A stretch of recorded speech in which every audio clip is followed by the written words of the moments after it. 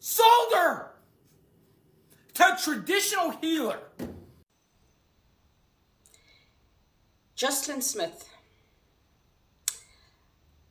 I've stitched this video for a few reasons, but the important one being to try and explain the difference between abathakathi, witches, and sangomas.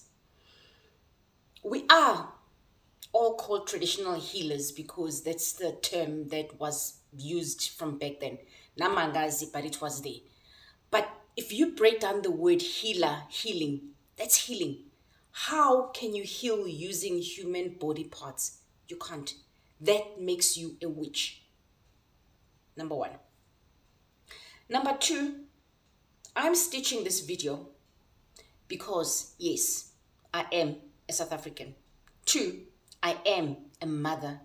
And three, I am a Sangoma and a proud Sangoma. I am a healer. Not everyone that is a Sangoma is a witch.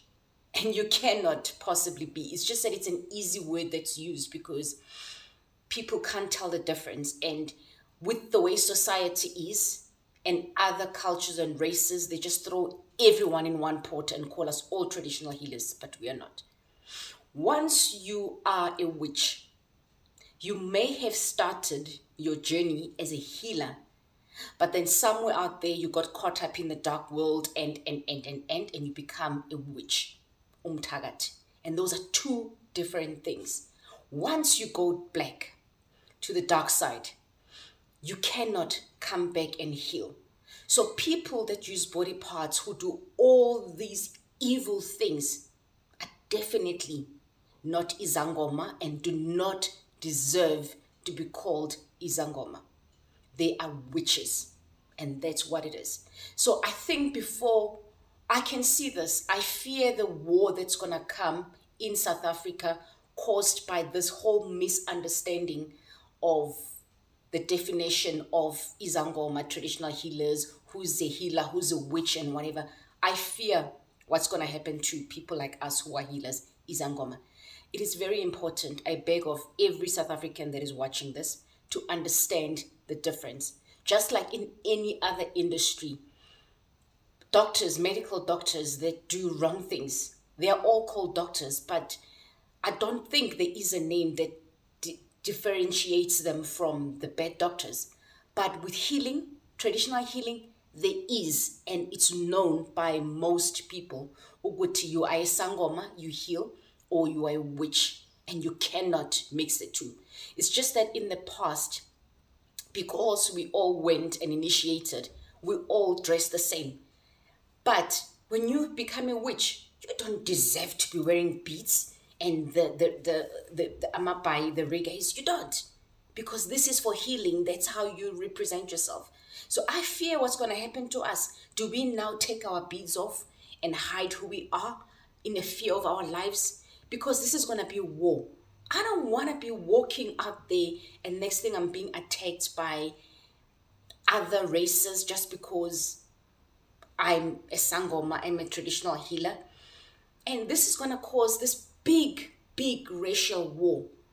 Ngiyacela, I plead with you guys, please try and understand the difference between Sangoma and witches and who uses body parts. And here's an important thing that you need to know. We don't understand the circumstances of why JOSLIN's mom and her boyfriend did what they did. And let me tell you, not all traditional healers are South African. It's a term that's used worldwide for anybody that heals with traditional medicine. It's not only South African. You could get someone who is not South African from outside of South Africa that is doing these witch things and whatever. It could be anyone. But just because they're South African and they probably, then it makes them South African and we're all thrown in one pot. And do you blame the witch who approached JOSLIN's mom? Or is it JOSLIN's mom that went and said, hey, what can I get for this? So there are so many pieces of the story that are just not making sense. But I just fear how now everybody's jumping to the whole thing of Isangoma, traditional healers, and this and that and that. Like, I know even doing this video, I'm throwing myself out there, but it's only pleading, and my heart is shattered. Ngoba, I am a South African, I am a mother, and I am a Sangoma. I heal, I can only heal. Once you go on the dark, you can never be considered a healer. You cannot even call yourself a healer. But like with any crime that's committed, everybody will hide under whatever brand that or name that they feel society will accept. Those who know the truth know the truth. And we need to stand up for ourselves, because how? I cannot use body parts to do what? I heal with only herbs, plants. That's what we heal with as Izangoma. But witches on the other side, witches have been there from times like from donkey years. The movies we watch with the Romans and this and that, they were witches. This thing has always been there. But we need to understand the difference between who uses body parts. I plead with you, South Africans. I plead with you. Let's not make this a racial thing. Let's not make this a traditional thing, traditional healing thing.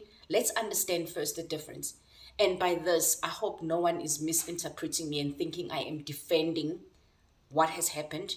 Yes, the mom does need to be punished.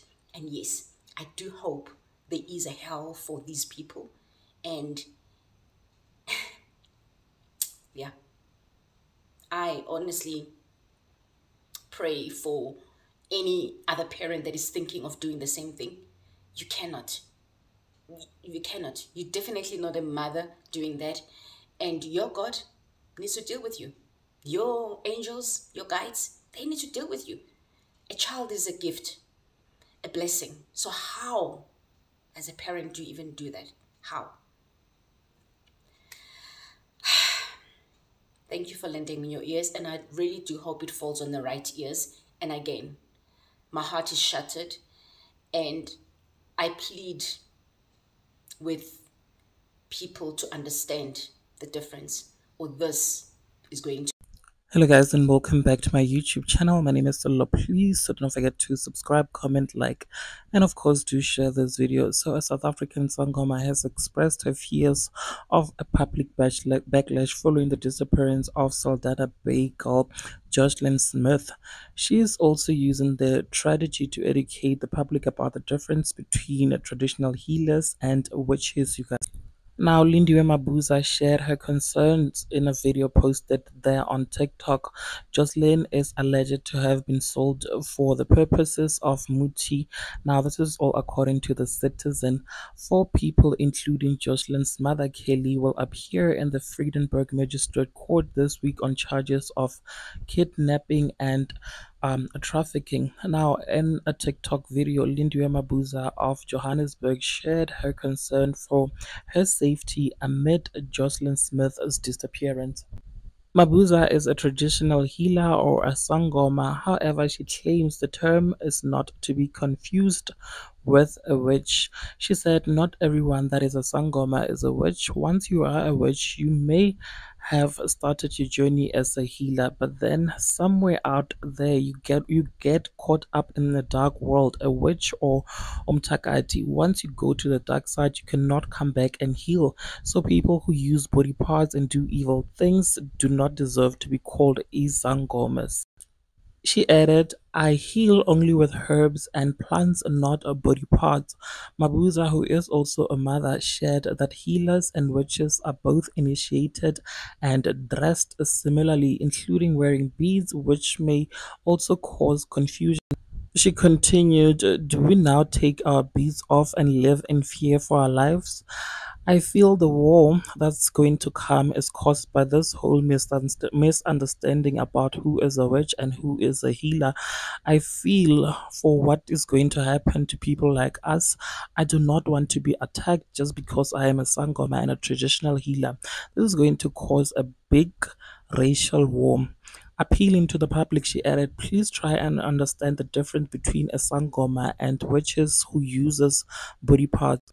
She also spoke on JOSLIN Smith's disappearance. Mabuza added, I am a mother and I am a Sangoma. My heart is shattered.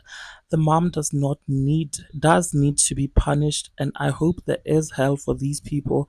I pray for any other parent who is thinking of doing the same thing.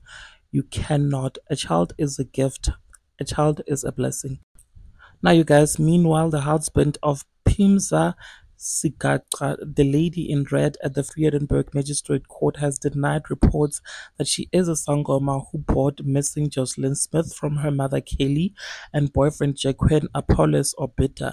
Now, speaking to a publication called IOL, Slinda Kutle Bakameva ravaged the rumors that she is a Sangoma.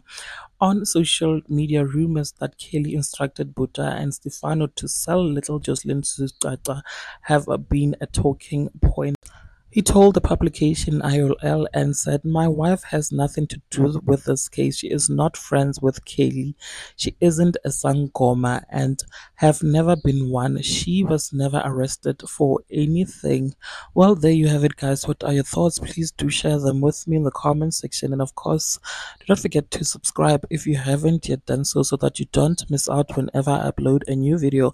And also, please do make sure that you share this video so that it reaches a lot of people. Thank you so much for actually clicking and deciding to watch this video. I truly appreciate it, guys. I will definitely see you on the next one. Bye.